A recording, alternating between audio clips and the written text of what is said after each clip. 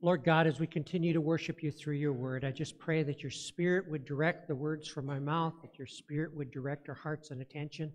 Lord, where my words may lack clarity, I pray that you would bring them clarity. Lord, we give this time to you, and we give our hearts and voice and ears to you in worship. In Jesus' name, amen. Well, when you go to the doctor's office and get an exam, and they check you all out, and they're poking and prodding, if you go, ouch, during that exam, there's one of two things that has taken place. Either the doctor hasn't been gentle enough, it's been a very rough exam, or he's touched a tender spot, and the tender spot requires some attention, and you go, ouch. I think the same can be said for when a pastor speaks about Christian faith and money within the church. If you go, ouch, during that, one of two things. Either the pastor has been a little bit too rough with the discussion and the preaching regarding Christian faith and money, or he's touched a tender spot, and you go, ouch. Excuse me.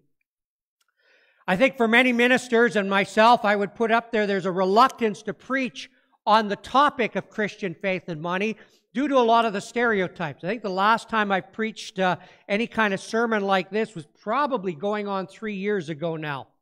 But I think part of that stereotype of, oh yes, the church is always looking at money, oh it's all about money, money, money. I think that stereotype is something that for many ministers makes it a very reluctant topic to preach on. Yet Jesus spoke at length regarding both money and possessions. The Lord Jesus, in one of his early public sermons, said this, "Do not lay up for yourself treasures on earth where moth and rust destroy and where thieves break in and steal, but lay up for yourself treasures in heaven. No one can serve two masters, for either he will hate the one and love the other, or he will be devoted to the one and despise the other. You cannot serve God and money." Jesus spoke at length about money. And yet sometimes the opposite extreme is where Christians go and say, money is bad, money is evil. And they misquote a verse in 1 Timothy and they say, money is the root of all evil. And yet that's not what that text says. In context, that misquoted verse properly reads this way, "But godliness with contentment is great gain. For we brought nothing into the world, and we cannot take anything out of the world. But if we have food and clothing, with these we will be content. But those who desire to be rich fall into temptation, into a snare, into many senseless and harmful desires that plunge people into ruin and destruction. For the love of money is a root of all kinds of evil. It is through this craving that some have wandered away from the faith and pierced themselves with many pangs." See, there is a spiritual side to money. And how we handle our money and possessions is reflective of our spiritual values. Over the next 3 weeks, this Sunday and the next 2 Sundays, I want to spend some time looking at God and money. And I want to look at 5 principles related to God and money. Originally, I had it written down 5 principles towards financial peace, but I thought that just sounds sappy and sounds like an infomercial or something. And yet at the same time, stress over money is huge both in homes and individual lives. And so when we do begin to look at God and some of the wisdoms in Scripture, when we begin to look at those principles, there is peace that can follow with it. So over the next few weeks, I want to talk about 5 principles related to God and money. Now, I want to start by saying I'm not a financial advisor, nor am I pretending to be one. I am not going to advise on investments outside of the investment of our lives into that which is the kingdom of God. But I do want to, within my lane, walking in my lane as a pastor, address the spiritual values and biblical wisdom as it relates to money. There are many people that are stressed in their relationships. There are many conflicts in marriage that are related to money, and God is not silent on the topic. Also, as we talk about this concept of money, it's not just something about the individual Christian and God, but it's something that churches and church congregations need to consider as well, corporately, as we look at the values for how we manage and how we use the resources that God puts within the local church. Occasionally I get asked the question by people, so how is the church doing financially? And that's not necessarily a bad question, but a more important question would be, what is the church doing financially? What is the church doing with what God has entrusted it? Ministers seem to talk either too much or too little about money, and often for the wrong reasons. And we forget that how we manage finances and possessions is reflective of our spiritual values and is part of our discipleship, what it is to learn to follow Jesus.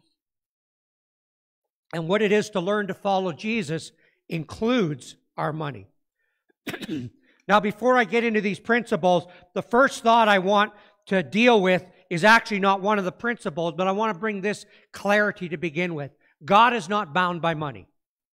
God is not bound by money. In fact, one of the teachings we get when we go to the Bible in Luke chapter 9, we hear a familiar story of the feeding of the 5,000. And in the feeding of the 5,000, Jesus is ministering to a group of people. The day gets late, and the disciples say, you should send these people away. It's getting late.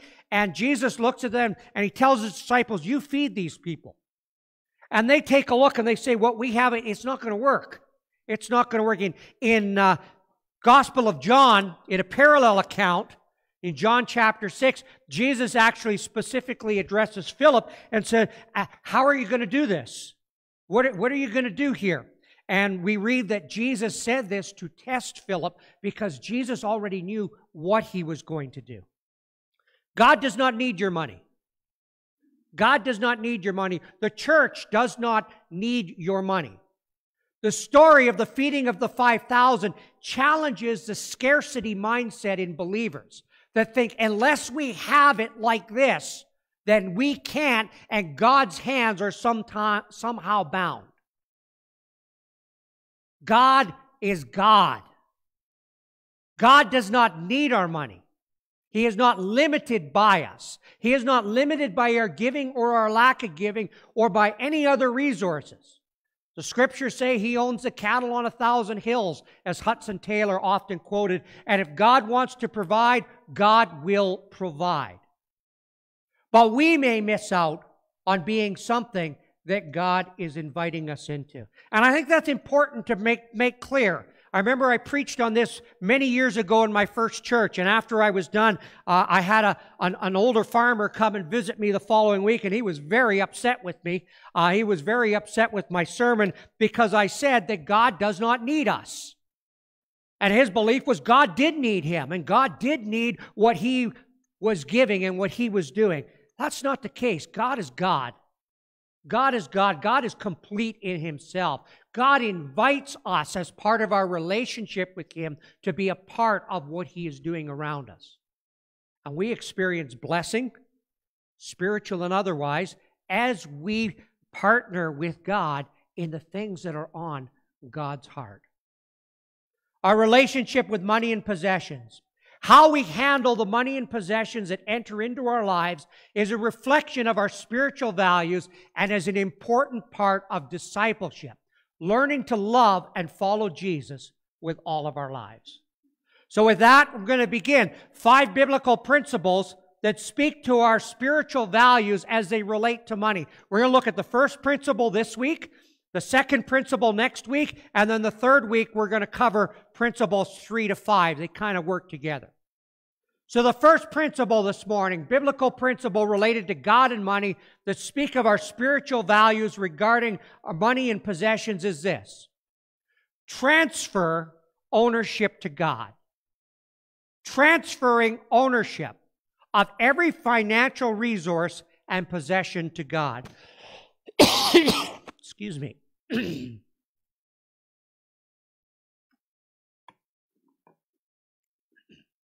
God's sense of humor, right when you want to emphasize a point, you got to stop for a drink. First principle, transferring ownership to God. Let me say this to you, dear people. You will never have peace with your finances as long as they are yours. If you are a Christian, you will never have peace with your finances until they are given to God. Now, if you're here this morning and you're not a Christian, I understand your skepticism on this. I do understand your skepticism on this. But if you're here this morning, if you're not a Christian, what I want you to understand is that for Christians who seek to follow Jesus, that seek to live with Jesus as Lord of their lives, out of their love and gratitude for the grace that we have received for the cross, we learn to surrender our lives to Christ. We learn to follow Him with all that we are. And that includes our wallets and our bank account. 2 Corinthians chapter 5, verse 15, you've heard me quote it many times. And He, being Jesus, died for all, that those who live might no longer live for themselves, but for Him who for their sake died and was raised again. God blesses us with many resources so that we can enjoy them. We're going to talk a little bit more about that next week. God blesses us with many resources so that we can enjoy them. But as Christians, we need to understand that all of life is given over to God. All of life, not just a part of it. We may get to use it. We may get to use it. But if God calls upon it, it is His. It is His. Part of our discipleship, a part of following Jesus, is that all of my life is now all for Jesus. The Lord Jesus put it this way: no one can serve two masters. He will either hate the one and love the other, or he will be devoted to the one and despise the other. You cannot serve both God and money. Dear people, as long as you are the owner in your life, you will not have peace as a Christian. You will not have peace. There will be a tension as to whose is this. Spiritually speaking, we describe this as living under the lordship of Jesus Christ, and it touches every area of life. Dear people, you are either the lord of the manor or the steward of the house. You are either the lord of the manor or the manager, the steward of the house on behalf of the owner. Part of the reason that this is so difficult for many Christians today is because I think we have been introduced often within the church to a deficient salvation theology. Sometimes within the church, sometimes Christians have experienced the church telling them or calling them to come to Jesus as their Savior. Come and experience Jesus and His saving faith. Come and know the joy of the assurance of salvation and the assurance of heaven. And then later it becomes a bait and switch. The church called you to enjoy the grace of Jesus. Now later we call you to be a disciple, to be a follower of Jesus. That is a deficient salvation theology, where Jesus is Savior, but He is not Lord. And Jesus presents us with no such theology in the Scriptures. The Lord Jesus looks at you, He looks at me, and He says, "Come, follow me." You remember the occasion, one of the first occasions where He calls His disciples to Himself. He showed His ability to provide for their needs. They go out in a boat. They hadn't caught anything all night. And that's when it was time to fish. They were listening to Jesus, and as Jesus was preaching, He finished up and He looked at Peter. He said, "Go cast the net out. Take your boat back out. I know you're cleaning it up. I know you're putting it away. I know you're getting ready to go to sleep so that you can get up and work again in the evening. I know this isn't the time of day for fishing. But Peter, go and take this net back out there and put it in." And Peter in his, "Okay, because you say so, Lord, I will do this." Peter takes the net out, and the four of them, these four soon-to-be disciples, they put the net out, and there is so much fish. It is the biggest catch in their entire life. They bring it on shore. They're struggling to keep the nets from ripping. They see this miracle of Jesus, and then Jesus tells them, "Come follow me." And you know what those disciples did that day? The Bible says they left everything and they followed him. They didn't even take the fish that they caught to the fish market. I mean, I'd have been sitting there going, Jesus, that sounds good, but let's maximize our potential here. Let's take this. This is like we got the biggest catch of our life. Let's take this to market first. Jesus looks at them and says, come follow me. And the Bible says they left everything and came and followed him. Now, I'm not saying that Jesus wants you to literally do that in every and all occasions. Sometimes he does. The question comes down to, am I willing, when he calls, to leave that behind to follow him? And Jesus showed them that day that it doesn't matter how little they think they have. Jesus is enough and will provide for the needs. We have this deficient salvation theology that sometimes makes Jesus Savior but doesn't make him Lord. Jesus says, follow me. We experience the grace of the cross, which is a starting point for spiritual transformation. And as we follow Jesus, our lives change, every area of it, including our relationship to money. The first biblical principle when it comes to money and God is this: transfer ownership to God. All of it belongs to him. You cannot serve two masters. Jesus is Lord or he is not. And you cannot worship both God and your stuff. That's the principle. Transfer ownership to God. Now, how do I make this principle, this transfer ownership to God, how do I make that principle alive in my life? A tangible way of transferring ownership to God is this. It's what I call first fruits giving. Giving your first fruits to God. Yes, I'm going to talk about giving this morning. Not because God needs it or because the church needs it. Not to fund some manipulative or hypocritical church or minister's excessive lifestyle. We've all seen stories and pitches on that. Giving is about what our hearts need to do with one of the strongest idols of our day that competes for the allegiance of God in our lives. That is why giving is so important in discipleship. I met a man years ago. He was my boss in one of the shops that I worked at, and he told me he was a Christian, but he didn't bother with going to church. He didn't bother with being really involved in Christian life and that. He was very big into a marketing business campaign and tried to get everybody else involved with it as well. And I remember him telling me, he said, you know what? He's a Christian and he's going to follow God and he wants to do all these things, but first he wants to do this. And once he has the money stuff settled, then he will go on to this. And I remember thinking of the words of Jesus that spoke about the man who had to build more and more barns to put more and more stuff in that he didn't really have a plan for. And Jesus' words were pretty strong. He says, you fool, your soul will be required of you this evening. Then what will happen to all your stuff? You cannot serve two masters. You cannot serve money today and Jesus tomorrow. Jesus says, come follow me. A tangible way of transferring ownership to God is give your first fruits to God. Now, what is this? In the Old Testament, in Exodus chapter 34, God says this through Moses to the people of God in the Old Testament. He says, the best of the first fruits of your ground you shall bring to the house of the Lord your God.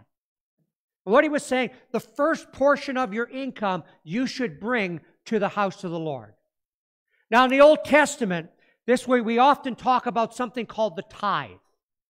The tithe, which means a tenth, we read this in Leviticus, that a tithe or a tenth of everything from the land, whether grain from the soil or fruit from the trees, belongs to the Lord. It is holy to the Lord. And again in Malachi we read, will a man rob God, yet you rob me? But you ask, how do we rob you? And God replies in tithes and offerings. In the Old Testament, the part of their giving system was something called a tithe. And it was the first 10% of everything they made went back to God. Now, this tithe business is often misunderstood today.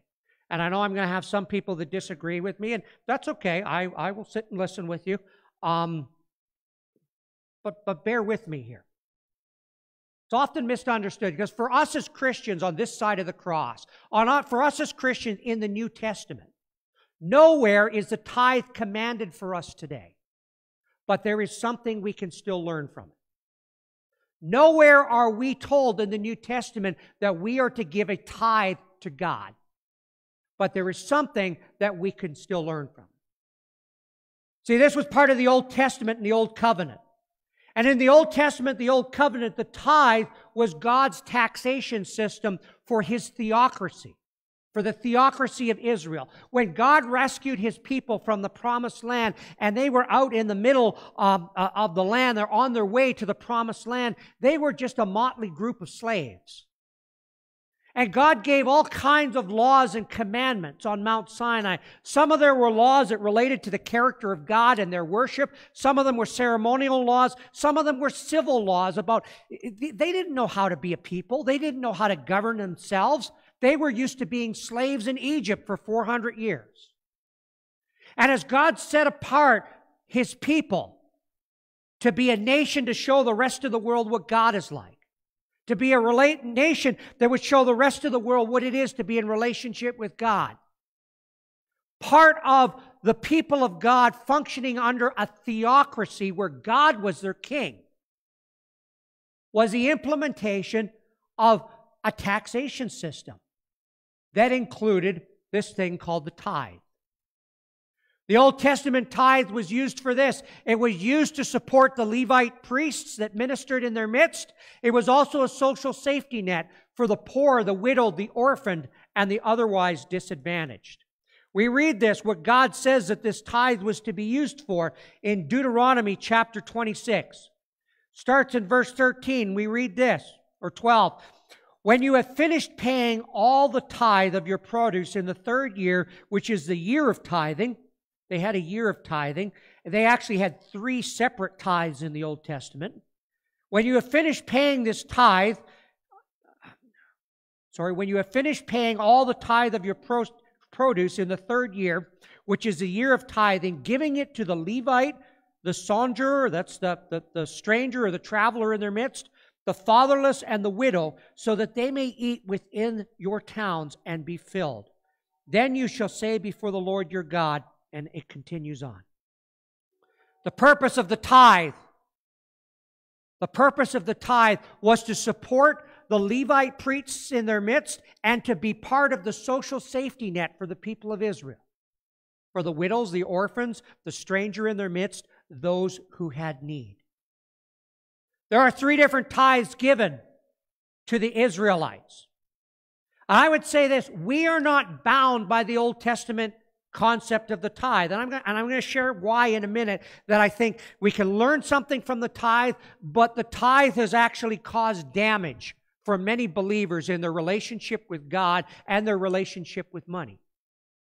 We are not bound by the Old Testament concept of the tithe. We are not Israel, and we do not relate to God under the terms of the Old Covenant. This changed with Jesus, but there's still something that we can learn from it. First thing I would say this, tithe was first fruit giving.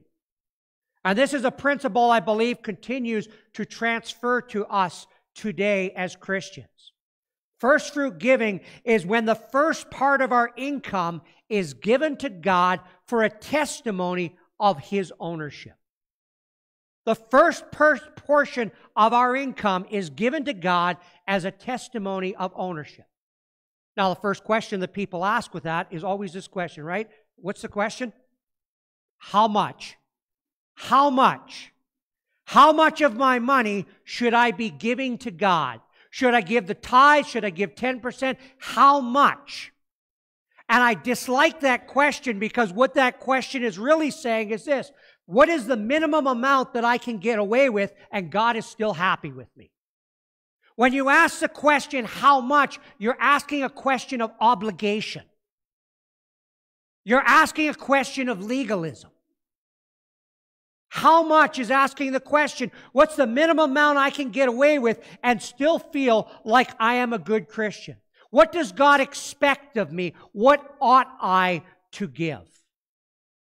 And dear people, in the New Testament on this side of the cross, no amount is ever given to us. Rather, we are called to generosity in response to grace. We read this, and I can go to a number of different passages, but I'm just going to use two. 2 Corinthians chapter 9, verses 6 to 8, we read this. Paul is talking, he's doing a collection that is going to be used for people, for Christians in Jerusalem that were going through a famine. And he says this, the point is this, whoever sows sparingly will also reap sparingly. And whoever sows bountifully will also reap bountifully. Each one must give as he has decided in his heart, not reluctantly or under compulsion, for God loves a cheerful giver. And God is able to make all grace abound to you, so that having all sufficiency in all things at all times, you may abound in every good work. As it is written, he has distributed freely, he has given to the poor, and his righteousness endures forever. What is Paul saying in there? He gives us an answer to the question of how much. The answer is this, what you decide to give. What have you decided in your heart to give? He said, God loves a cheerful giver. Each one should give as he has decided in his heart, not reluctantly or under compulsion. Now we go back a chapter. In 2 Corinthians chapter 8, and it begins in verse 1 and it goes down to verse 7. Paul again is talking to them. You might see a big heading in your Bible, an encouragement to give generously. He says, we want you to know, brothers, about the grace of God that has been given among the churches of Macedonia. For in a severe test of affliction, their abundance of joy and their extreme poverty have overflowed in a wealth of generosity on their part. For they gave according to their means, as I can testify, and beyond their means, of their own accord, begging us earnestly for the favor of taking part in the relief of the saints. And this, not as we expected, but they gave themselves first to the Lord, and then by the will of God to us. Accordingly, we urge Titus that as he started, so he should complete among you this act of grace. But as you excel in everything, in faith, in speech, in knowledge, and in all earnestness, and in your love for us, see that you excel in this act of grace also. And if you have an NIV version, it says this, excel in the grace of giving. The New Living Translation, I want you to excel in this gracious act of giving. How much should I be giving? That's the wrong question. That's a question of obligation. The question is, what do you want to give? That is the more revealing question, because that is the question that comes out of grace. When you look at that question, you see something of what is going on in your heart and something of your relationship to both God and money. See, if you get caught up and say, Christians need to be tithing. I need to be tithing. That's what does God expect of me? What am I obligated to do? Then that question is about, what do I have to do to keep God off my back? What do I have to do to keep God happy with me? That is not the way we are meant to relate to God. We are meant to relate to God in a response of grace and graciousness, which should overwhelm within us an expression of worship. Our giving ought to come out of a hot heart towards God. See, some people tip God for service, and it better be a good service. They give God the leftovers. Once everything else is taken care of, let's see what I got left here. And they tip God for service. Whereas first fruit giving is giving that sets aside something of the first of what you have received as an expression of love and worship and lordship that says it all belongs to God. See, we need to start with God first, and that includes with our money. How do we transfer ownership to God? We need to start with first fruit giving. Again, I'll say this, giving is not about what God needs. He's God. It's not about what the church needs or what any other Christian organization needs. Giving is meant to be worship. Giving is meant to be the overflow of a hot heart towards God. We give because we need to surrender to God, and our giving becomes a testimony of His ownership of our resources. You see, God will use it. God will use our giving. God will use this through His people to meet many of the same similar needs that were part of the Old Testament. God will use it through the church and through other means to fund the ministries of discipleship and worship and meet the practical needs of those who have fallen on hard times. Benevolence, God will use it that way, but the perceived need is not the reason that Christians give. We give to God first because God is first. This is first fruit giving, not what's left over when all the rest is done. Why is the grace of giving part of following Jesus? Because your heart needs to be able to give of what you own so that what you own does not begin to own you. Your heart needs to be able to give of what you own so that what you own does not begin to own you. See, when you worship money, you're not willing to give it up. Do you know what your God is this morning? I know what you'll tell me your God is. You're sitting here in church. That's my God. Your God is the last thing that you will release. Your God, what you truly worship deep in your heart, is the last thing that you would let go of. Again, the question, how much? You got to figure that out. Excel in the grace of giving. And I know people don't like that answer. I had somebody in my office this week that asked me a question. I said, no, I'm not answering that for you. You got to figure that out. I said, no, give me an answer. I want an answer. Give me this. And I said, no. We want to have something to measure by. God says, what's going on in your heart? What's going on in your heart? Do you overflow with generosity, or are you trying to figure out how you get to hold on to everything? Remember a personal discipleship class that I took in Bible college, and the instructor, a pastor of a church I eventually interned under him, he was doing this class, and they talked about giving. And he asked an interesting question. It's always stuck with me. He said, the question is not how much you give, it's how much it costs you. And I remember him talking about the story of the widow's giving in the Gospel of Luke. You remember the story of the widow's giving? The Pharisees, they give out of their abundance, and they give this into the temple. And this widow gives her 2 mites, her last, out of what was left. She had nothing. And she gave this. And Jesus didn't appear to be very good at math. Because what Jesus said is that she gave more than all of the Pharisees did put together. Well, no, they gave more. Quantitatively, they gave more. So what is Jesus talking about? Jesus didn't need the money. God doesn't need the money. Rather, the question becomes, how much did it cost you? See, for some people, the idea of a tithe, that can be an excessive challenge, depending on where you are in life. And for other people, the tithe has put limits on their giving that shouldn't be there. I remember he put it this way. If you're a person who makes $30,000 a year and you gave 10% back to God, then you gave $3,000 and you chose to live off of $27,000. If you are a person that makes $100,000 a year and you gave 10% to God, you gave $10,000. Quantitatively, you gave more, but you chose to live off of $90,000. Whose giving costs them more? And that's as Jesus criticized the Pharisees and that gave out of their abundance. What they gave didn't affect them. There was no real sacrifice that was involved in that.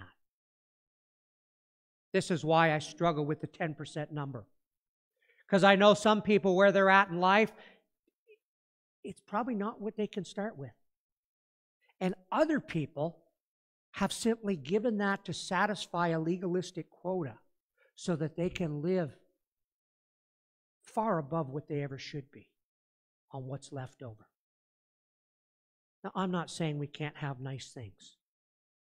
I'm not saying that. We're going to talk a little bit about that next week. What kinds of things would God have us spend money on? I'm not saying that that's a wrong or bad thing, but it can be. It definitely can be. Because sometimes we make all the plans for ourselves first, and then we consult God with what we might do with what is supposed to be His. How do I transfer ownership to God? Start with first fruit giving. The first thing off of whatever God gives you, give to Him. How much? You figure out. Maybe you'll start at 2%. Maybe you'll start at 4%. Maybe you'll start at 14%. Maybe you'll start at 38%. Whatever it is, it's between you and God. Determine in your heart. Don't do it reluctantly. Be cheerful with it. And start somewhere. Start somewhere. And out of what God gives you, determine in your heart the amount and excel in the grace of giving. My prayer has often been, Lord, as you bless in my life, I pray that I would become a more generous person towards the things of God and really towards the people around me as well. God, money, and peace. There is a spiritual side to money. How we navigate the material resources that pass through our hands becomes a reflection of the spiritual values we hold and are developing.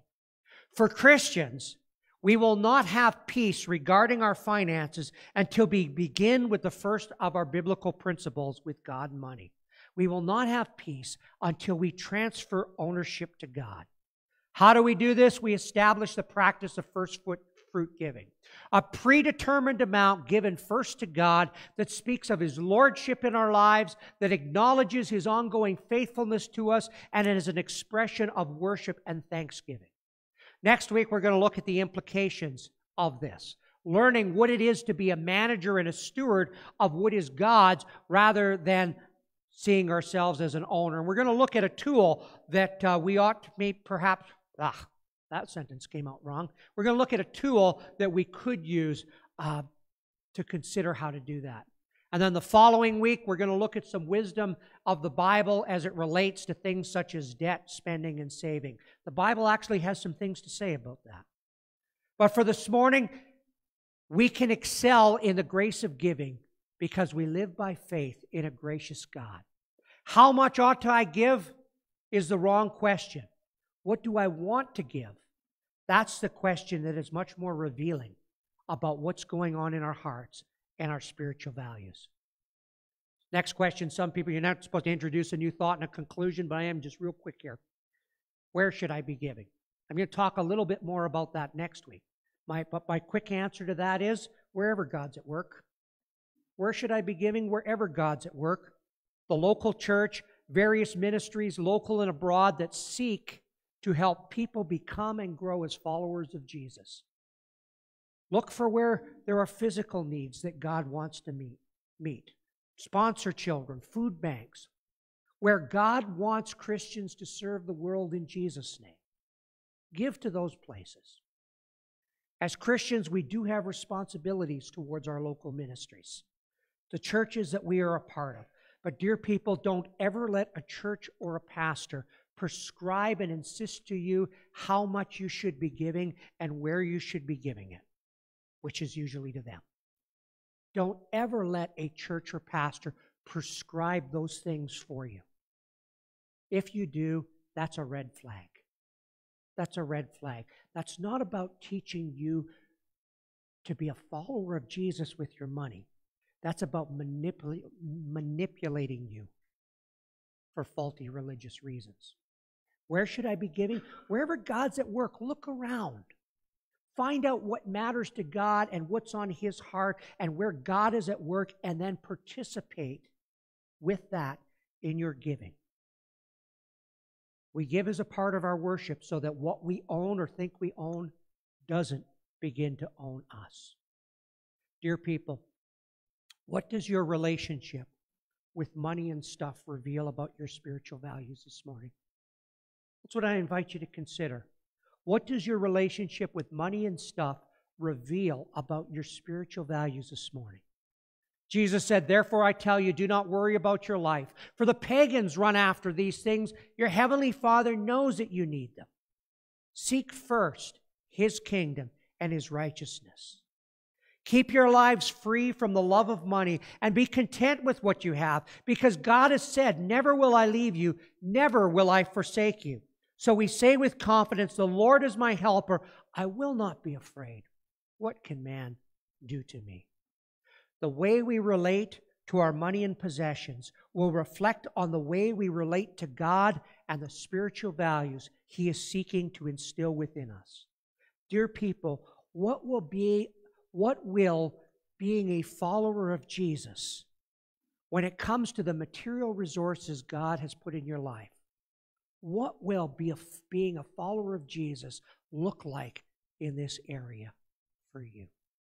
Amen.